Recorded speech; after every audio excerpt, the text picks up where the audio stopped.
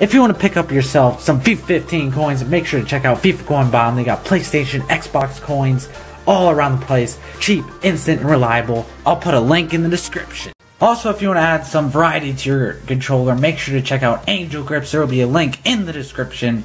And yeah, you can get some thumb grips, a silicone case, specialized controllers that support both PS and Xbox. They're the most reliable, the cheapest. And use Moodie for a 5% discount. Hey guys, FifaMoodie here, and this is actually going to be a Team of the Week review. 88 rated Rooney, 78 pace, 93 shot, 85 passing, 87 dribbling, 90 physical, high work rates, 4-star weak foot, 3-star skills. Not that good for skill moves since I like to use 4 or 5. But yeah, his weak foot is good. His work rates are actually pretty better, or actually pretty good in the game. And his height is okay. And I bought it for 1.2 million. He's going for like 1.3 now or 1.1. Not sure, but I played 6 games, scored 9 goals, 4 assists. And here are Wayne Rooney's in-game stats: 92 aggression, 90 attacking positioning, 86 vision, and 75 acceleration. That is actually not that better. It's actually worse as in the stat because he's so much faster in the game. And then 88 reactions, that is pretty close. And then 92 stamina, yeah. 87 strength, yeah, he can push off guys really well.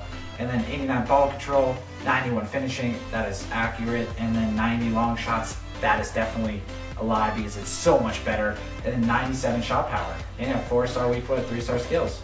Okay, so here's some clips.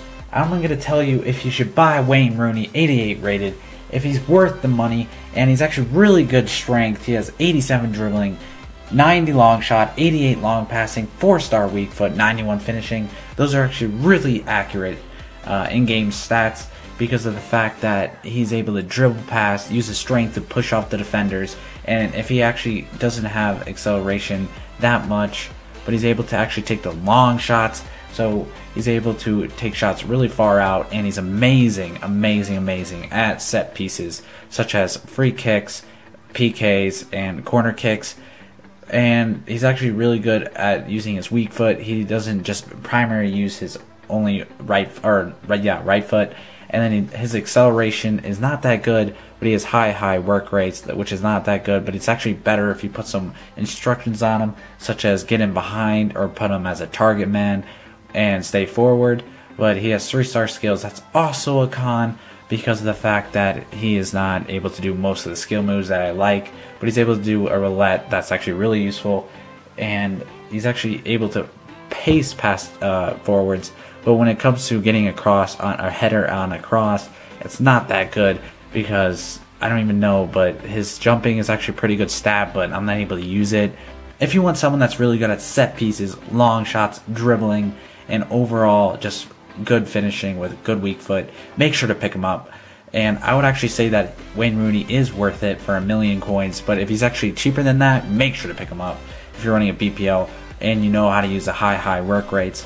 But yeah, other than that, I give him a 9.5 rating out of 10. And if you guys enjoyed the video, make sure you leave a like, comment down below who I should review next, and yeah, subscribe for more. See ya!